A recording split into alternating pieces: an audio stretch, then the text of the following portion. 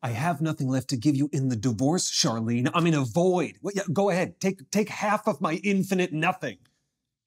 Oh, yeah, Mr. Mayor, yeah, we'll do that. Okay, bye. Love you, I love you.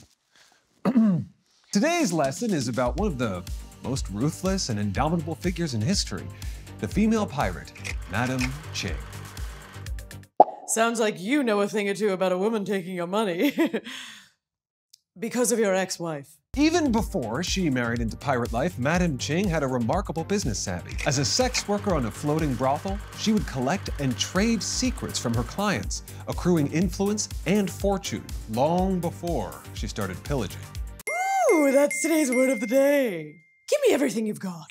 What could you be talking about? I have exactly 0 possessions or dignity. It's a snazzy-looking sweater. Oh, come on. In 1805, Madame Ching, her pirate husband, and his adopted son pulled off an incredible feat, uniting 6 pirate confederations into one megazord of marauders. That was the start of a very confusing family dynamic. It's time for a game of historical fuck, marry, or kill. Okay, Clocko, pretend you're Madame Ching. Fuck, marry, kill. Your husband, your adopted son, tens of thousands of innocent people. Ooh.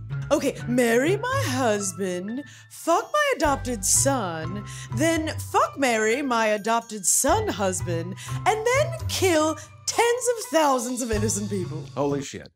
For once, your twisted little brain is actually absolutely right.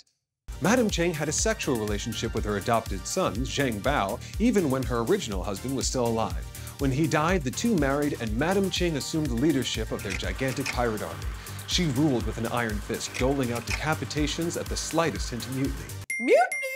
That's today's word of the day. You can't have 2 words of the day! Yeah, you can. Yeah, I just found out. Yeah, it's crazy. By 1809, Madame Ching and her fleet were responsible for untold thousands of deaths, and they were swimming in cold, bloody booty. She even shared 20% of it with her crew of over 70,000 men. Somebody call Charlene, she'll want to know I'm hogtied. The Chinese Imperial Army was outmatched, and they knew it. So when Madame Ching decided she wanted to retire at the ripe age of 35 with her ships and booty, they agreed. 35, yikes, am I right? Or, doesn't matter. Look, the government actually let her keep the ill-gotten gains that she pilfered from the gorgeous, tiny little history buff. It's a tale as old as time.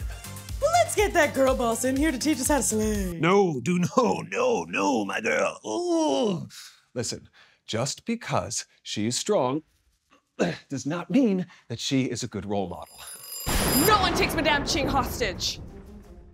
Who is the captain of this ship? Well, I guess it depends on the segment. I am. Although I have nothing to give you, I will follow you to the end of the earth. You're absolutely right. She's very charismatic. No, you're just a scared little boy.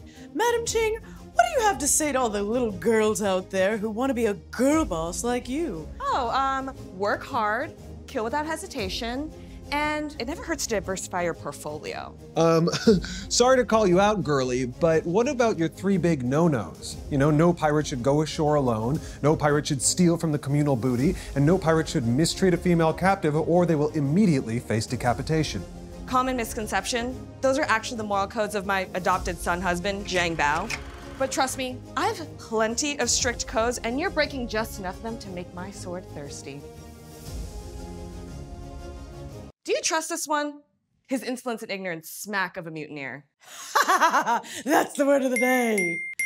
Ooh, okay, time to go.